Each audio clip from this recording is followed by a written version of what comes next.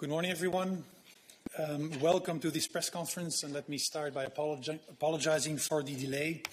We try to do our best to organize our press conferences, obviously, as timely and correctly as possible, but unfortunately we encountered a couple of delays.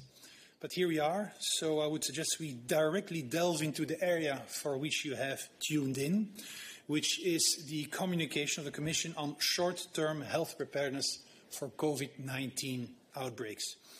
We'll have some introductory comments by Vice President Schinas and by Commissioner Kyriakides, after which I will open the floor to you. I would like to invite you to focus your questions on the areas which we will discuss now. Should you have any other questions, then I invite you to keep them for the college readout, which will follow after this press conference. Vice President. Thank you. Let me start by saying that we now know more about the virus, we know more about its impact, but we don't know everything yet. Our duty is to remain vigilant and preventive. And this is an opportunity that we're having today with this communication to plan ahead in the next 2 to 3 months and to avoid improvisation. The set of measures we are presenting today aim to counter further eventual outbreaks of COVID-19. We draw on the lessons of the past months, and we're reinforcing our preparedness on all fronts, preserving the single market, its freedoms, and facilitating the path towards social and economic recovery across the Union. The virus is still with us and is still expanding in several regions worldwide. Within the EU, there are some focalized and well-identified outbreaks where action is being deployed to ensure they remain under control. In the last 4 months, public health measures helped bring the pandemic down to a level manageable by our national health systems, which in turn allowed for the progressive lifting of many restrictions and the resumption of most activities across Europe in this very atypical European summer. A range of measures has also been introduced at EU and national levels to mitigate the social and economic impacts of the pandemic and kickstart the economic recovery. And you all, of course, know that our leaders are meeting on Friday to seal hopefully this an agreement around our historic proposal of the 27th May on the next generation EU.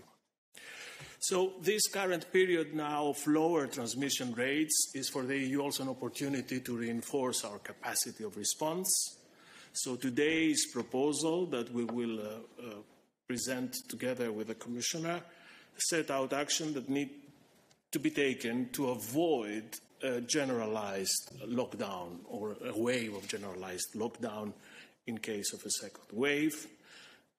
We don't want the most vulnerable parts of our population to suffer, again, from social distancing and inequalities in access to health relief. We don't want to see economic recovery and social life be cut off again. We don't want to limit the freedoms in the single market, but what we do want is to have a clear framework of what actions we need to take to ensure that our economy and society continue building resilience.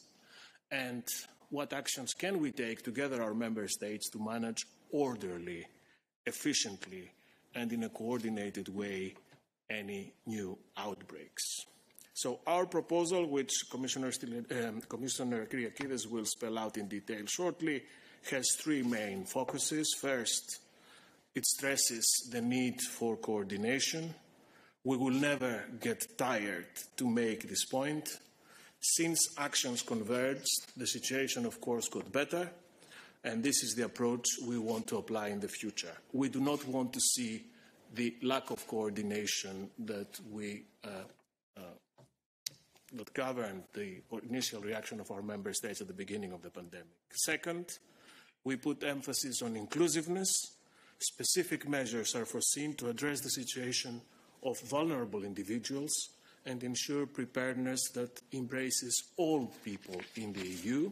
And thirdly, With our proposals today, we are aiming at reducing risks linked to the coexistence of COVID-19 with the seasonal influenza as of next fall. You know that this will be the first time that these two cycles will coincide, and our focus is on due organization of health facilities and immunization programs to ensure that efficient performance of health systems take into account this coincidence that we'll have for the first time next fall.